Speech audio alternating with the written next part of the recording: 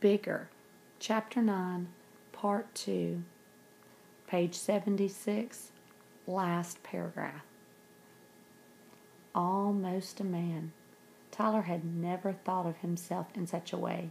He was Black Jack Bohannon's son, still only a boy. But soon, like Isaac, he'd be a man himself. He'd still be his father's son, but something more. He'd have to decide important things, would be even more responsible than he was now. After they crossed the Tuttle River, Isaac turned to face Tyler. "Guess this is where we got to go different ways," he said. "Before she died, my mama told me I'd find shelter down there with folks she'd known a long time back." He pointed through the trees. He didn't hurry away, though. Instead, he brushed his feet back and forth in the yellow dust and seemed to have something on his mind. Tyler wondered if they ought to shake hands. It would be the decent thing to do.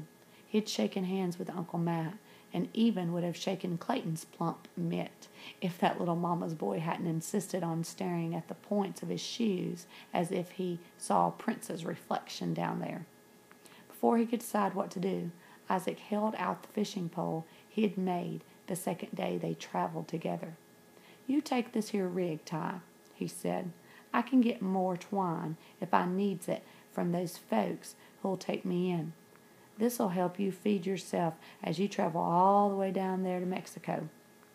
It was a fine parting gift, Tyler realized, one that he'd be thankful for many times over. He took the pole gratefully. "Thank you kindly, Isaac," he mumbled. Tyler wished there was something he could give the other boy that would matter, something that would make life as much easier as the pole would make his own. Isaac brushed his bare feet in the dust again, then turned to go. "Hold on a minute," Tyler commanded, and set his pack in the road. He opened it up and fished out the shoes he'd packed inside. "These are for you. Take 'em, Isaac." "My stars," Isaac whispered. "A pair of shoes? Might be too little for these big old feet, though." He knelt down and put them on. "No, sir, they feel fine." He studied Tyler doubtfully. "Isaac don't have far to go, though. You got miles to travel yet, Ty Bohannon." He pulled his feet out of the shoes and held them out. "Better you take 'em back. They'd be too good to give away to the likes of me." Tyler tied up his pack. "No, they're yours now, Isaac. You got traveling to do, same as me." Isaac nodded. His chip-toothed smile was shy. He put the shoes back on, laced them up.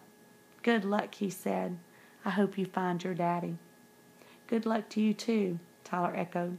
"Now the war's over, I hope you'll get to meet that other Isaac Pierce some day," he added.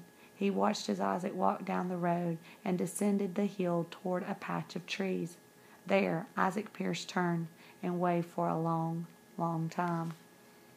Tyler had thought it would be easy to part, that Isaac hadn't mattered much. After all, they'd only traveled together 4 days. He was a black boy, not someone like Old Snap, who'd been a chum since they started going to Mr. Blackburn's school together. But Isaac and me are more alike than we are different, Tyler realized. Both Isaac and me are looking for our fathers. Isaac not looking too hard yet. Me figuring I know just where I'll find mine. Tyler waved, squinting until Isaac became smaller, only a speck, then vanished completely.